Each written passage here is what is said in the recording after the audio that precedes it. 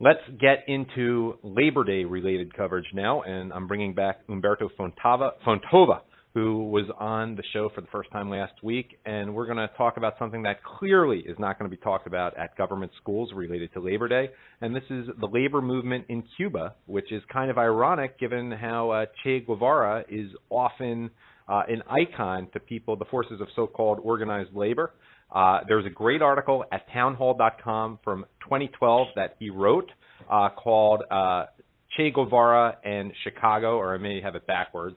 And anyhow, let me bring on Humberto Fontova to share with you some thoughts about things you're not going to hear about from the media or the educational system. Thanks for joining me, Humberto. Okay, thanks for the invite, amigo. It's really not just a Cuba case. I mean, this happened under all communist regimes. I have to keep reminding myself that the Iron Curtain fell and an entirely new generation has come up that basically doesn't know what communism is.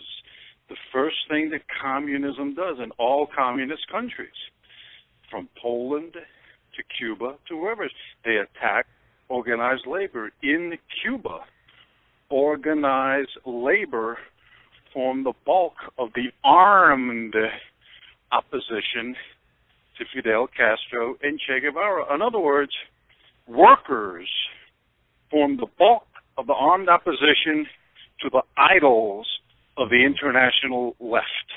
Think about that. It's amazing, isn't it? I'm here to tell you, prior to Castro's revolution, Cuban workers were more unified, were more unionized as a percentage to the population than U.S. workers. See, that's why they had to go after them very, very early in the game, because Cuba had a very strong labor movement affiliated with the AFL-CIO. At the time, the head of the Cuban Confederation of Workers, a gentleman named Eusebio Mujal. He was like Cuba's version of George Meany, who used to run a virulent anti-communist here in the U.S., and he had to flee Cuba the day Castro and Che took power. So he was basically in the situation that Fredo Corleone and Michael Corleone were in, leaving that day. Yep. Yeah. That day, he had to flee Cuba because, as is the case with so many union people, when they're young and, kind of foolish, they were themselves communists. Because let's face it, I mean, it's one thing to be anti-communist nowadays in the 40s, but in the 19-teens and in the 20s, nobody knew how it would turn out, really. Right. And so a lot of millions of people later, I just have to emphasize that, tens of millions of people killed later by communism. It's a little bit different. Yeah, I mean, all you've got to do is figure out what countries people try to leave and which ones they try to get into. But Eusebio Mujal had been a communist in the 20s and the 30s. So he knew who was backing the Castro movement. So we had the New York Times, and we got everybody, oh, no, he's not a communist. He's the U.S. State Department and the CIA, folks. Yep, and I have to emphasize New York Times. Backed Castro to the hilt. Walter Durante's paper. You got to have people Google Walter Durante any chance you get, so you can hear about his relationship with communism. But please go on. I just had to add that. Right, yeah, Walter Durante. But, I mean, there was somebody worse than Walter Durante. Oh, there was? Herbert Matthews, who reported on Castro. He started reporting from Cuba in 1957. He was the one. As a matter of fact, there's a book titled The Man Who Invented Fidel Castro. Herbert Matthews of the New York Times. Fidel Castro awarded Herbert Matthews in April of 1959 on a visit to the U.S.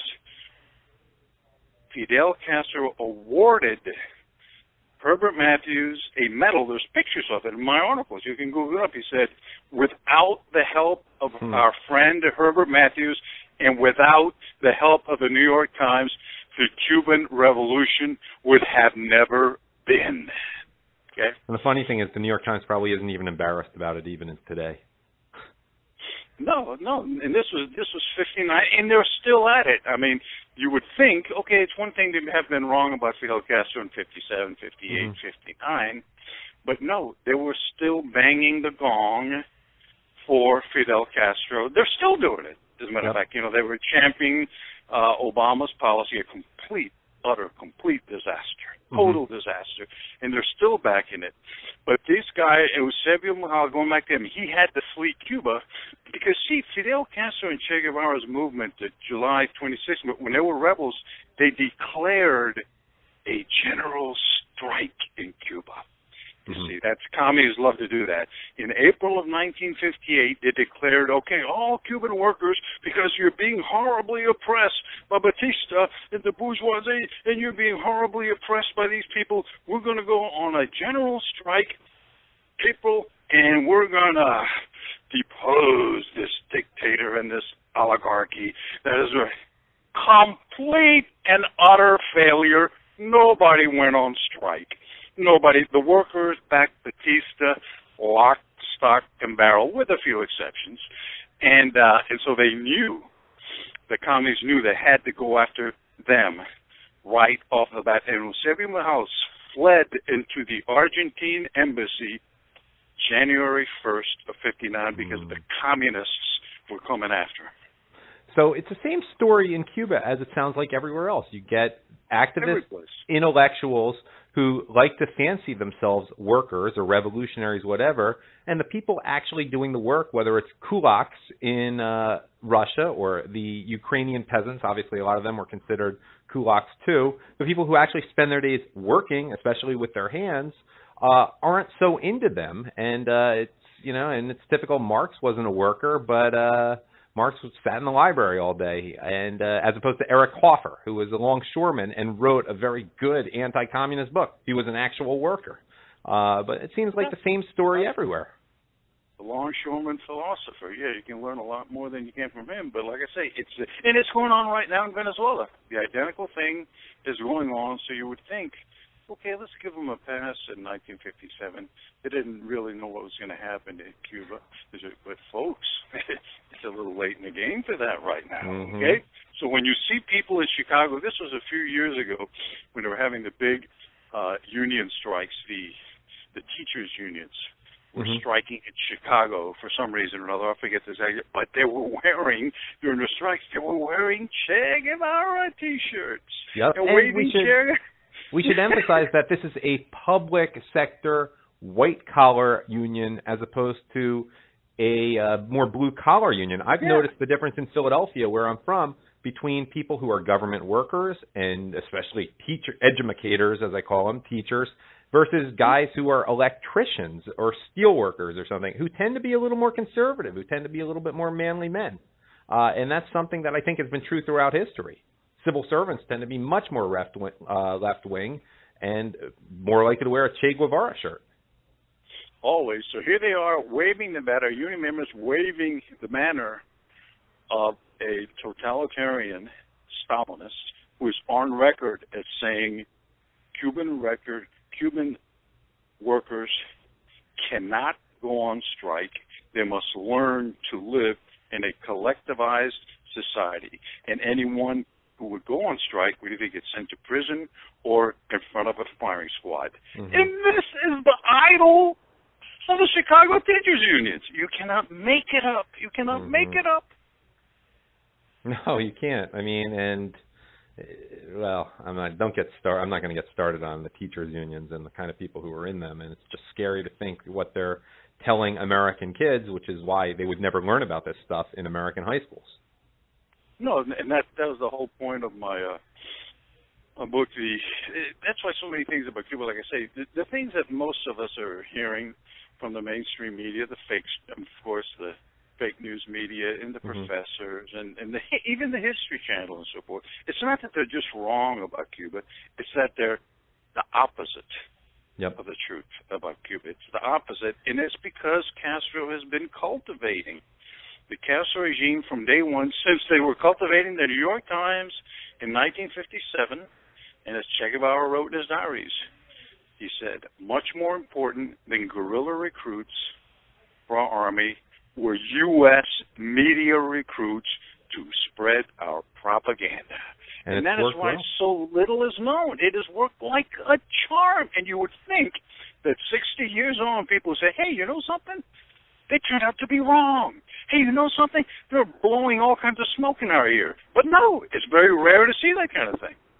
No, it isn't. And, I saw on Babalu blog, for which you write, people should check it out, just how someone like Diane Sawyer gushed over Castro, and it seemed totally genuine. And he was smoother. He was more charismatic than, say, a Kim Jong-un, someone who's in the news right now. And it's worked. It's scary. And he twice tried to incinerate New York City. First, during the missile crisis, when Che Guevara went on record. He said, if the missiles had remained in Cuba, we would have fired them against the heart of the United States, including New York City. He said that in November of 1962, just 2 or 3 weeks after the missile crisis. He thought he was talking off the record to the London Daily Worker. So he tried to obliterate them. Now, a few weeks later, Thanksgiving of 1962, J. Edgar Hoover's FBI. Hey, folks, there was a time when FBI actually did their job, you know. Believe it or not, J. Edgar Hoover's FBI uncovered a plot, a terror bomb plot. Here were the targets, folks. Macy's, Gimbel's, Bloomingdale's, Grand Central Station. Okay? These were among the targets. 500 kilos of TNT were going to be set off in these targets. And here was the date, the day after Thanksgiving, the busiest shopping day of the year. J. Edgar Hoover was rounded up. It was a Cuban plot. It was a fair play for Cuba committee with Castro's diplomats at the UN involved in this plot. So twice he tried to incinerate Manhattan's best and brightest. And they gave him a whooping, hollering reception in 1996. Ed Rockefeller, there's Mort Zuckerman, Diane Sawyer, Dan Rather, Mike Watt, everybody lining up for his autograph. Oh, my God. All right, I got to let you go. I got to add that Castro has spent a lot of time in Manhattan when he was young. I think he did some of his education there, if I'm not mistaken. I have that right? The vegetation. Education. He did some of his education there. Oh, no. He visited New York. As a matter of fact, he went there on his honeymoon, very short period of time and so forth. But no, he was educated in Cuba by the Jesuits, as luck would have it, in high school. Not that surprising. But Castro is not exactly a son of the working class. We'll leave it at that. And I think a good summary here, before I let you go, is that look, the people who get screwed most by communists often tend to be the people who do the most work, whether as farmers or in the industries. They are the first to pay the price for workers of the world unite, ironically enough. Any final thoughts on Labor Day before I let you go, Humberto? What you're saying right there makes sense. Think about it. It's those kind of people who can see through BS, right? It's those kind of people who won't stand for a lot of BS. People who work with their hands. Look, give it to me straight, buddy. I like a straight shooter. So those are the ones who often see through commies before the intellectuals do, right? Because the common man, I work with my hands, I want a paycheck, they can see through these frauds like Castro and Che. Love it. Okay, people can follow you at Babalu blog, BABALU blog.com, and also you're on Twitter as HFONTOVA. I finally got that right.